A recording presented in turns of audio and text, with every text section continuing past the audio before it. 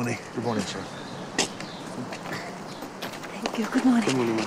Oh, I say, Charles, isn't it delightful?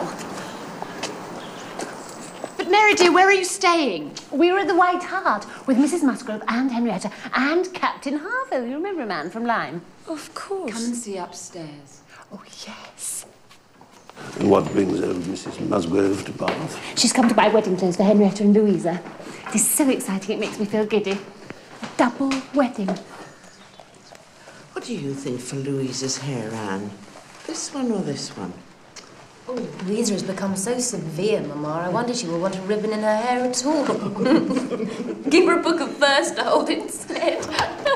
Look who I found, Mamma. Captain Wentworth. Good day. Morning, Captain Wentworth. Good morning, Anne. Morning, Charles. And I've done something, Mamma, that you'll like. I've been to the theatre and I've secured a box for tomorrow night. Charles. Anne, you will accompany us, I do hope. Oh, I am obliged to you, Mrs. Musgrove, but I cannot. There is an evening party at Camden Place, to which I understand you shall all be invited. Shh, it's an evening party.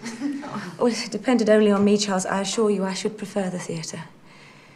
But I have an obligation to my family. Then we shall go another time, when you are free to join us.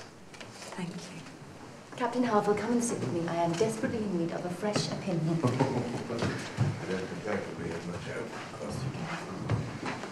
Perhaps you have not been in Bath long enough to learn to enjoy these parties they give. They mean nothing to me. Those who hold them believe the theatre to be beneath their dignity. But I am no card player. No. You never were, were you? Ah, there is Mrs. Clay, I am sure, standing under the colonnade and a gentleman with her.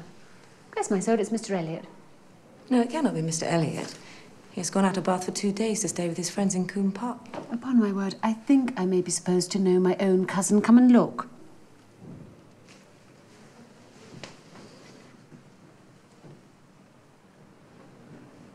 Is it not, Mr. Elliot?